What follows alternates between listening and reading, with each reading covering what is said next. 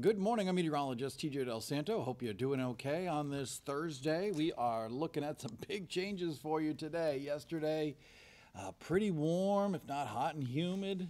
Today will be a lot cooler and a lot less humid, courtesy of this northeasterly wind that'll be bringing in some relatively cooler air off of the Atlantic Ocean. We're also looking at that front that came on through yesterday afternoon, now well off to our south.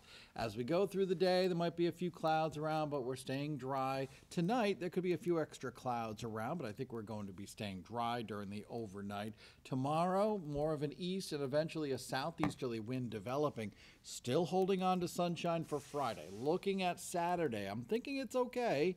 Looking at sunshine, some extra clouds around here and there. Might be some more in the way of clouds at night. And there could be a few showers Saturday night and into Sunday morning. And then that should clear, and we should be looking at sunshine for Labor Day.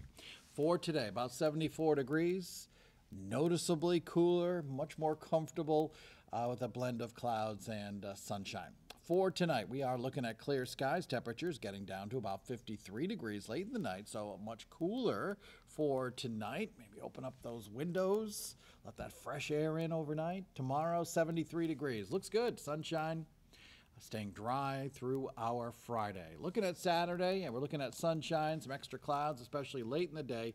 Could be some showers around in the evening and especially during the overnight and into part of the day on Sunday. We'll be taking a closer look at the full Labor Day weekend, and I've got that whole 7-day outlook all morning long on 12 News this morning.